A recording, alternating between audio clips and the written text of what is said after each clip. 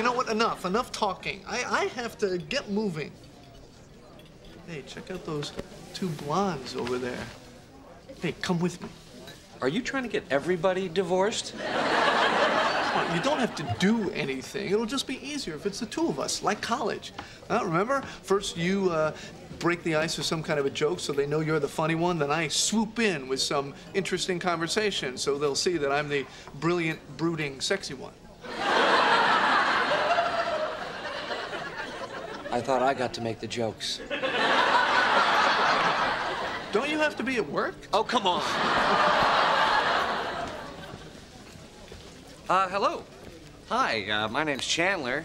This is my friend Ross right here. Hi. And we were wondering, you know, if you're up for it, we only need 6 more people for a human pyramid. Swoop, swoop. Oh, hey, I noticed you're reading the paper. Another flood in Europe, huh? Here's a question. Would you rather drown or be burned alive? Sorry. We're just leaving. Okay. We still got it.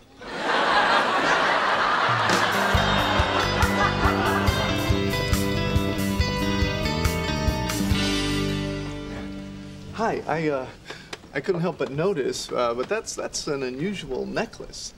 You already hit on me an hour ago. Right, so that's a firm no. I